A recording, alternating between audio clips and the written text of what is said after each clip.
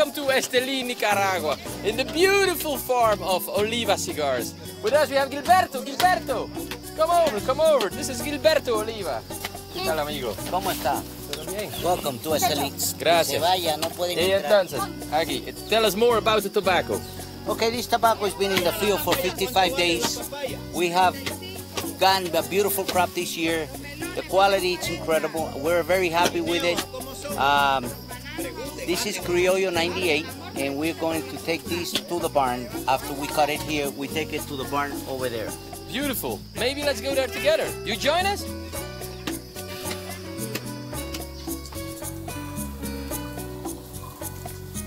So, Gilberto, we come from the field, That is correct. and now we're in the barn. What's happening here? Okay, we cut the tobacco in the field. We bring it in the barn. We sow it, as you can see over here. And after that, we leave it hanging for 45 days. And after 45 days, we take it down. And then it gets This is the final finished product. beautiful. And after fermentation, this goes to the factory. That's correct. Hey guys, Hi, Jose. how are you? Very good. Let's go to the factory. Perfect. Looking forward.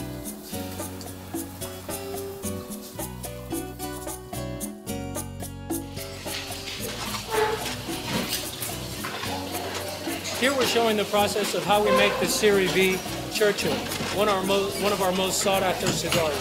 Cigars are made today as they've been made for over a century, by hand.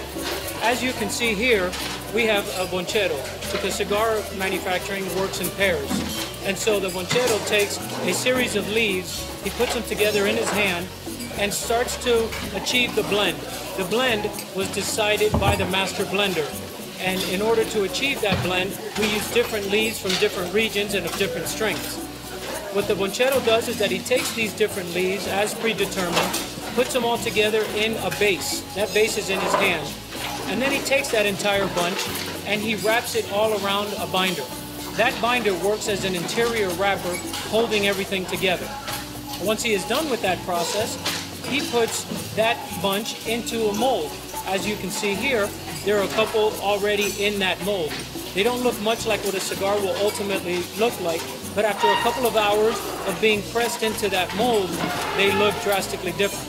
After that process is done, then we move to the cigar wrapping stage of it. The cigar wrapper is a specialized roller that only wraps cigars.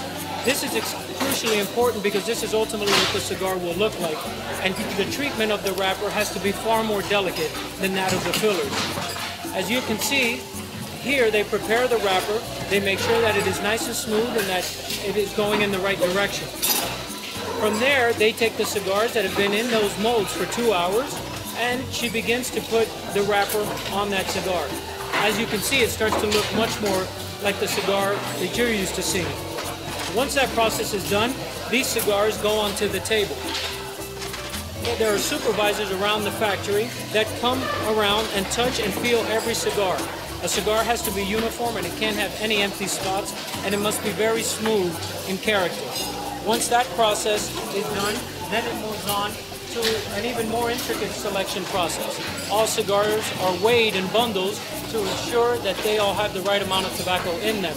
They're also once again gone over by hand, each individual cigar, to make sure that they are of the quality that we demand. And as such, there are 200 people around you. Look around you. 200 people making these beautiful cigars day by day. Please enjoy them.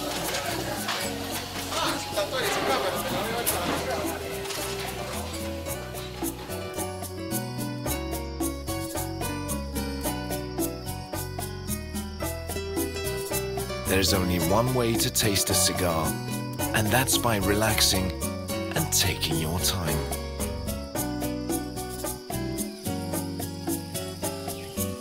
We hope you enjoyed your Nicaragua experience. After all the labor and passion we put into our cigars, now is the time for you to really enjoy them.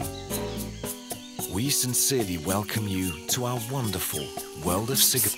Now that they're gone, please enjoy this wonderful cigar.